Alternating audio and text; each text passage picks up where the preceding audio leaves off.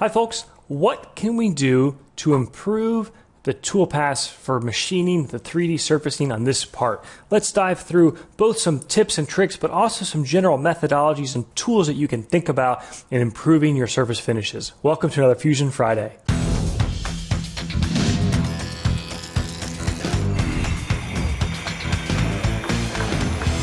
So the customer sent this file in with an existing cam setup.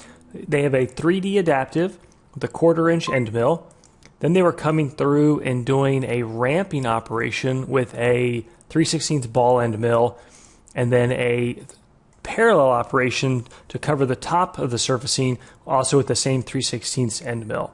So I give them a lot of credit. One of the things Fusion does a really good job of is explaining what some of these 3D operations and surfacing operations can be good for.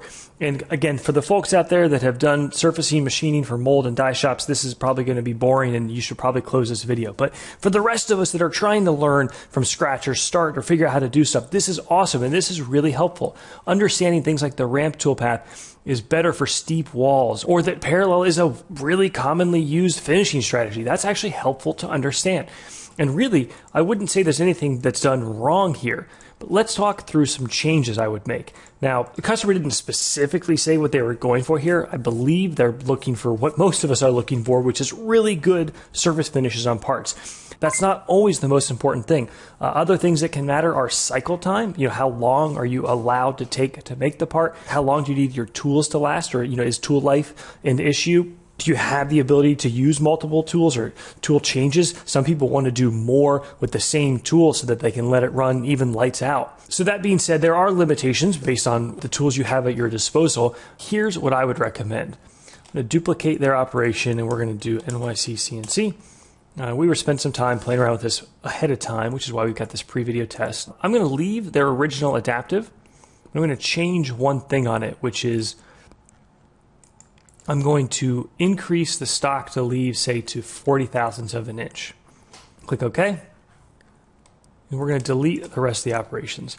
The thought here is actually going back to Rob Lockwood's Autodesk University presentation on great surface finishes, which is that when you do your final surfacing operation, you really want to present the tool with a consistent amount of material. And the problem with the first version of this toolpath is if we walk through the simulation, we finish the adaptive with a set of stairs.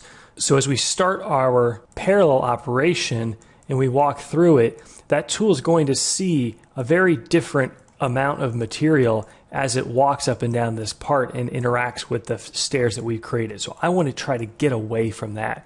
So we start again with an adaptive. But what we're then going to do is duplicate that.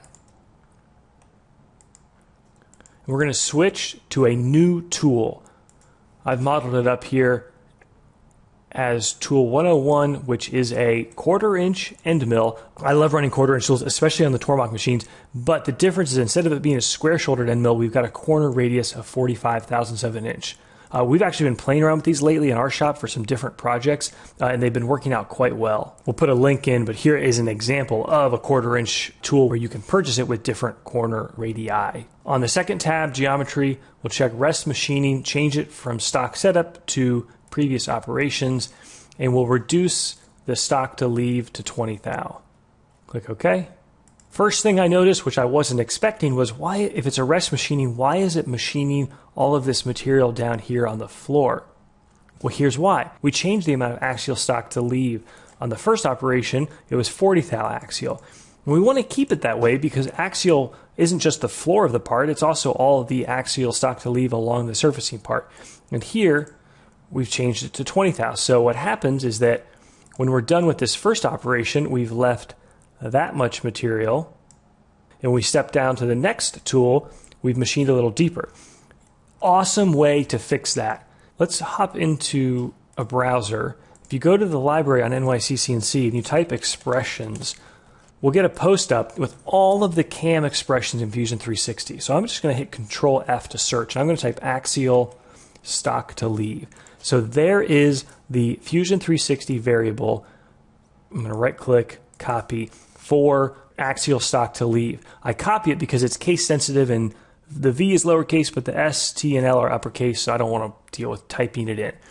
So what we're going to do, again, we're in the first adaptive, edit heights.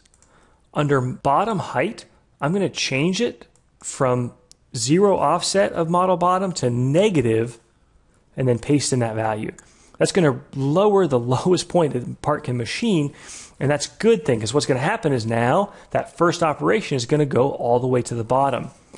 Now, one quick note, if you go back in and you look at what that value is, it looks like Fusion changed it to a hard-coded value of negative 40 thousandths. It didn't. It kept it as a variable, and you can check that by right-clicking, edit expression, and you can see it's now listed as negative vertical stock to leave. I like this, maybe overkill for a one-off job, but I like this because if we went in and changed the stock to leave here to say 0.05, it's going to flow through. It's just smart stuff, and frankly, it's pretty cool, I think.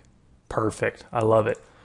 The benefit is now, as this regenerates, our second rest machining adaptive with the bullnose tool isn't cutting all that extra material here on the floor. So let's take a look at what that simulation looks like. So when we finish the first adaptive, we've got those stairs. So now what we're going to come into is the rest machining adaptive with the bullnose, and I'll just go ahead and fast forward to the end. And you can see we've gotten rid of a lot of those stair steps. It's not perfect, and what we could do is reduce the maximum step down to say 0.25, and that reduces the fine step down to 25 thou, and that's just going to give us, again, a little bit less scalping. There's really no limit to how far you can take this, with the caveat that one of the things that I've learned is that the key to good surface finish is you actually need to leave enough stock to let the next tool take a cut. In other words, running everything down to 2 thou or 5 thou stock to leave at every point in time isn't actually going to always help you. Nevertheless, if we take a look at this simulation, not bad. You can start to see and understand as the next tool, the ball end mill, surfaces over this, it's going to have less stair step intersections that are going to cause it to change and deflect. Everything deflects. That's one of the things I've learned. There's tool pressure on a soft material like aluminum, even in a rigid machine with a big heavy-duty carbide end mill. It deflects. Tool pressure matters. Next up, let's do some surfacing. I have really found that scallop is a pretty awesome toolpath to at least try or start with. It's a little bit of a one-size-fits-all, and if you want to click to a card here, Rob Lockwood talks through what's the ultimate toolpath, and it kind of gets into some of the nitty-gritty and understanding how to think about what the toolpaths do or how they're created. With scallop, I'm going to select my tool, and I'm going to step up to a 3/8 inch ball end mill. Now here's the thing, carbide is not cheap, and I'm conscious of that. And I also love 1/4 inch tools most of the time. The reason I want to step up to a 3/8 inch tool here is for two reasons. One, it is going to be a lot stiffer, and we've got some stick out here. Then the second reason is that the larger the diameter here, the larger of a radius we've got, which means the bigger we can increase our step over and with less scalloping. Meaning, when we go into edit our scallop, let's start with a step over of, say, 50 thou. Now let's duplicate this, and let's compare what that looks like if we also did that same toolpath with a 3/16 ball end mill.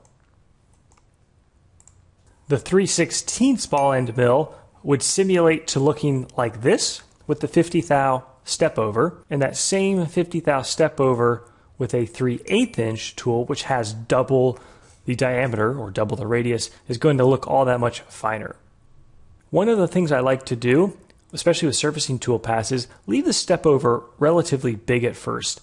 This isn't how we're going to run it in the end, but it generates more quickly, and it lets us worry about what I care about right now, which is let's look at the toolpath and understand, how do I want this toolpath to move? So the first thing I notice is that we want to cut from the bottom up. The reason is that nothing good happens at the very bottom center of a ball end mill. There's less chip evacuation, there's less gullet. The grind, I think, changes a little depending on the tool. And most of all, you've got no surface footage as you approach the exact center line of the tool. I would rather do all my cutting up here on the side. The best way I found with scallop to do that is, ironically, not to change the up-down milling, but rather to change inside-outside, in this case to go outside-in. What that'll do is machine from the outside in, which has the effect of walking up the part from the outside. With the exception of that first little move right there. Next thing I'm going to do right click, duplicate. I'm going to call this the copy. On my main one, I'm going to go to simulate and turn on show points. Every point is a line of G-code or a new motion control command. And what I'm seeing here is effectively going to be a lot of jerkiness. And here's the irony. If we reduce the number of points, your part is going to be slightly less accurate because, again, instead of making a curve here and then a curve here, we're going to make one curve between these two. And that's going to change the technical accuracy or the technical geometry of your part. However, accuracy is not the same as surface finish. And what I want the machine to do is move in this really nice fluid motion and not have this jerkiness where it's making small minor adjustments to the motion control every so often. So by duplicating it, it lets us give us a quick comparison. I'm going to edit that scallop, turn on smoothing, and we'll set the smoothing, say, to 8/10, which is double the tolerance. Click OK. 8/10 is 8/10,000ths of an inch, or about 0.02 millimeters, so quite a small amount. Now simulate that and show the points and compare that to that. It's actually not as different as I expected. So let's try changing the tolerance to 1 thou and the smoothing to 2. Simulate, show points. Now we're starting to get fewer points. Now I don't have the answer for you here. I'm not sure that there always is an answer, but it's something I want you to at least be aware of or conscious of. And when you are done, we can reduce that step over. I would probably try running this tool with a 20,000ths of an inch step over. There's always going to be some experimenting. The answers for surface finish aren't just in the cam here. Two things that come to mind. One, making sure you've got a really high quality tool with very little tool runout. Card here to when we did the Lego mold and we were measuring tool runout to make sure we minimize that. The other thing, which I don't hear talked about very often, is your coolant. Your coolant needs to not only be at the right bricks concentration to have the optimal surface finish, but it needs to be clean. If you've got debris or sediment, even microparticles in your coolant, that's going to turn into a form of abrasive or sandpaper or something that's going to mar your surface finish. And finally, material. There's a big difference in where your material is sourced. And if you want a really good surface finish on an aluminum part, consider buying it from a supplier that's able to give you a certification that shows that it's made from a reputable aluminum company. You know, Kaiser would be a brand or a manufacturer of aluminum that comes to mind as a high quality, reputable, that's also made in the United States. So folks, with that, I hope you learned something. I hope you enjoyed. Again, this video was as much about understanding some of the tools and tricks as it is the actual answers to surface finish. Take care. See you next Friday.